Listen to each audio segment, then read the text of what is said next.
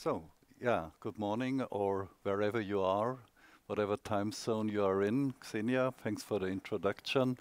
Yeah, it's my pleasure to address the ITP under these very unusual circumstances this year. And actually, I have prepared a presentation, which is coming up now, which gives you an update on the climate situation, which you referred to already. Yeah?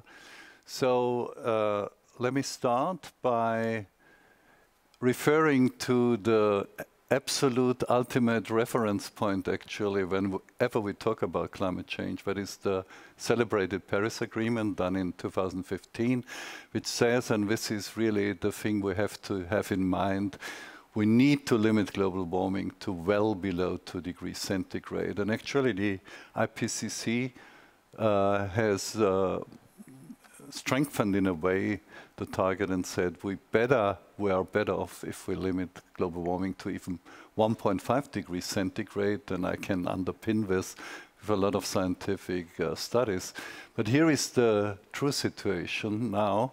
If we look at global warming as it has developed over the last years, on the left-hand panel, you see that last year, 2020, was already 1.25 degrees centigrade warmer than pre-industrial, and that actually meant that we are just a quarter of a centigrade away from the critical threshold. So this is really a very dire situation.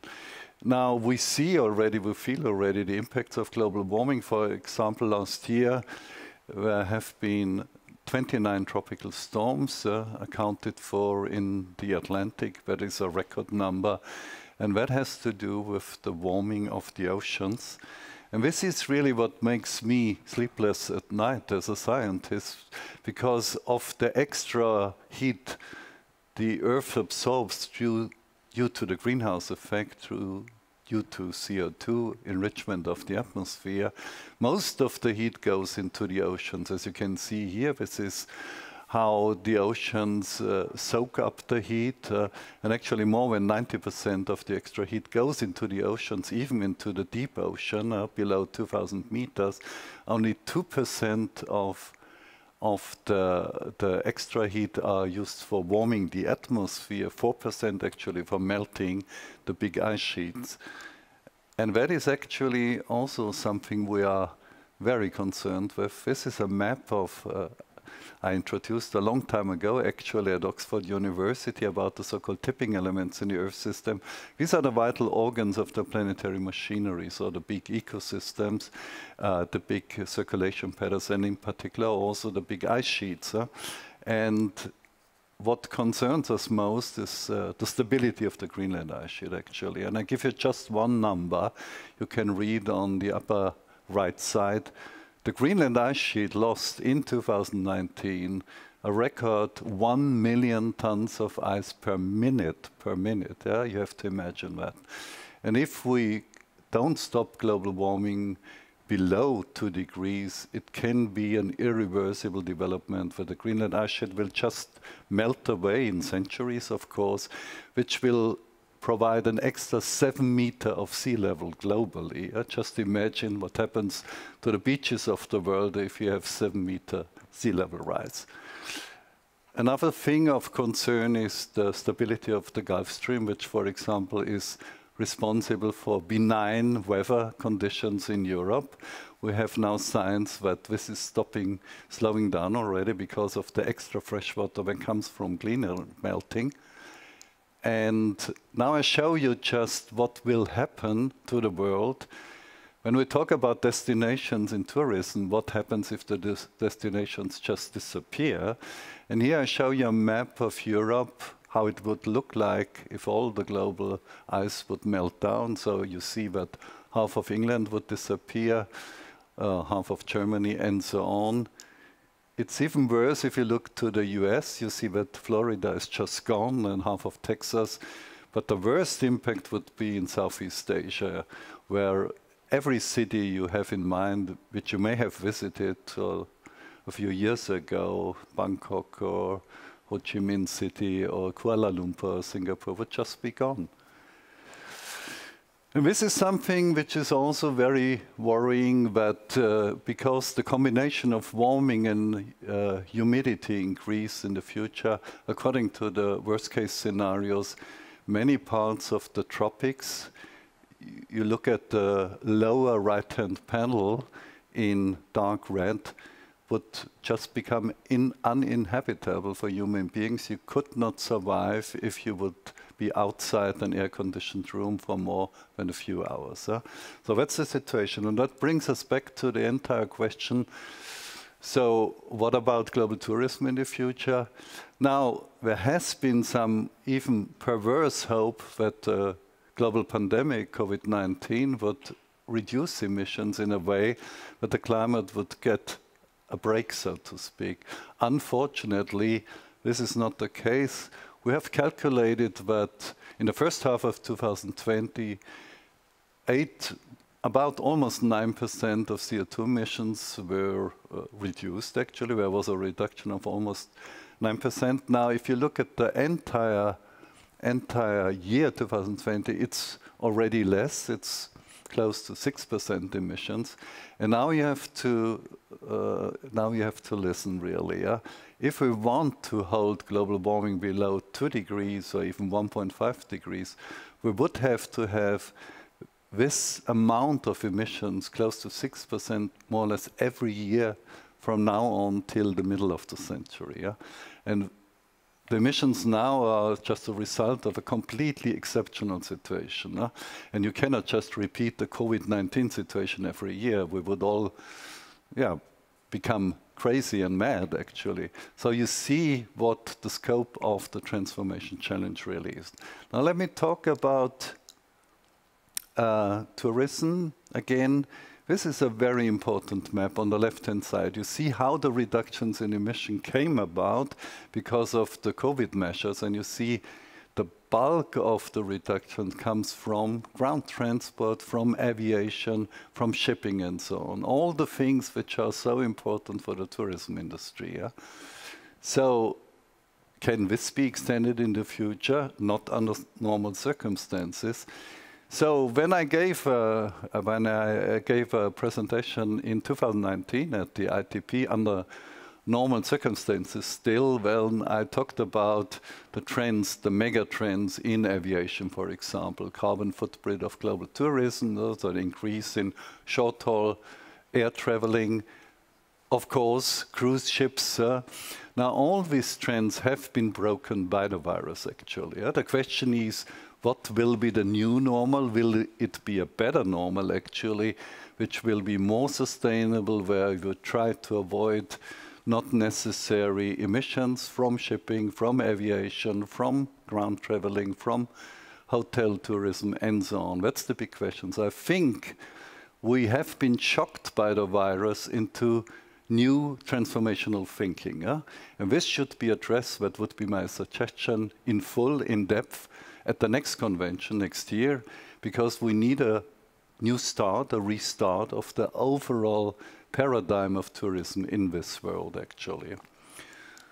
So let me end on a silver bullet, actually. Now, we all have been accustomed to the saying, there is no silver bullet, but I think we have discovered one when it comes to climate change, actually. And this is also relevant for hotel associations and so on. We think that the biosphere, the nature, is actually our best friend in the fight against global warming. And the most important and the most relevant and actually the most effective measure would be, if we look at the construction industry, and we would actually use in the future, instead of cement and steel, timber for building our houses, even skyscrapers, actually. We can use them in infrastructures and so on. So turning mineral building material into organic building material actually could reduce the global emissions by 30% or something. So it's really a silver bullet. Why? Because it would not only help the climate, it would also create a much more beautiful environment, urban environment. And so my suggestion would be that each hotel planner in the world and each planner for tourist facilities should think of using timber and organic materials. This would be a true contribution to the transformation for sustainability. And last slide is actually that Ursula von der Leyen, with whom I have a very good communication, has picked that up and actually has announced a new European Bauhaus that will focus on organic material. So thank you very much for your attention. Wow. Thank you so much, Professor Schellnhuber. That was fascinating. And I'm going to pick up on that last point of creating the new Bauhaus. Now, you and I, we had a discussion, I think 3 years ago in Vienna about wood and already integrating wood. It was at the beginning of this movement. But we had a hotelier there. He's built a beautiful wooden hotel in Munich called the Soulmate Hotel. Hello to Tommy Schleret on that front, which in my mind is one of the most wonderful hotels to walk into, because wood is not just, as we just saw, carbon sink. It actually gives you a great feeling as a guest. So how can we accelerate this? How can we in the hotel sector accelerate this adoption of wood into our new projects? What can we do? If I'm sitting at a discussion around a new development, how can I suggest, where do we get the wood from? Talk me to some of the steps. Yeah, these are the obvious question, of course, because when I first started to disseminate this idea 6-7 years ago, that instead of using steel and concrete and plastic and chemistry, let's go to Mother Nature and ask her for the wonderful materials that she's offering. It took evolution on this planet 500 million years to develop the tree, which is maybe the best product of evolution in total, so to speak. So let's go there. And then, of course, the immediate question is, do we have enough forest? Do we have enough timber? And the answer is, actually, we have an over support right now of timber, but we have to go towards sustainable forestry. We have to rebuild the forest of this world anyway because of global warming. That's the irony, because it's getting hotter, drier in some places. It's getting wetter in other places. So we have to transform the forest of this world anyway, but we can do it in order to have all the supply we need actually to build our future cities from wood, from timber actually. So that's the one thing. But we have a win-win-win situation here. Of course, this would help the climate.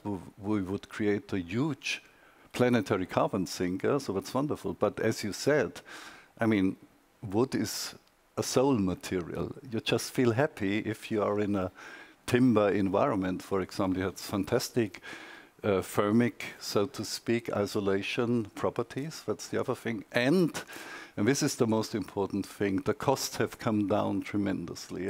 Because, you know, 20 years ago, people would have said, well, if I use steel and concrete, it's 15% cheaper than if I use timber. Now, there have been so many innovative companies who show with cross-laminated timber and other new techniques that you can offer the same volume, built volume, so to speak, for a hotel or for just an ordinary one-family house, but at the same cost, actually. And I'm absolutely sure, like with photovoltaics and wind energy, the costs will go down well below the current cost of concrete and steel.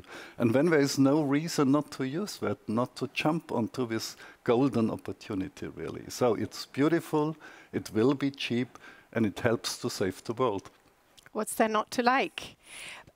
Other carbon sinks, because some of the clients that we work with, and I encourage them to, especially resorts, to participate in furthering projects that are other carbon sinks, such as we have a destination in the Caribbean where we do coral reef restoration. Oh, yeah. We've outplanted over 7,000 corals successfully.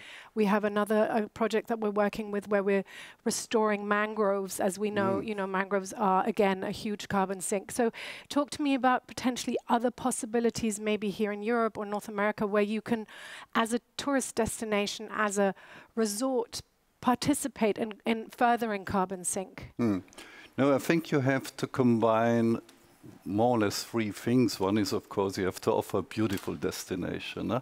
Then you should have clearly to pay attention to diversity issues. Often people say, well, if there is a forest, let's not use it, let's put a fence around it and let's just set it aside for biodiversity. But this is true for only a very small part of the world's forest.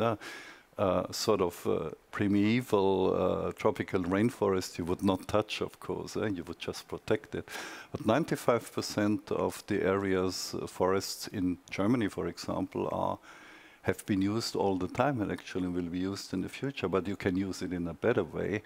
And of course, then you need to be part of a afforestation effort, global movement in Africa, for example, in the Sahel zone.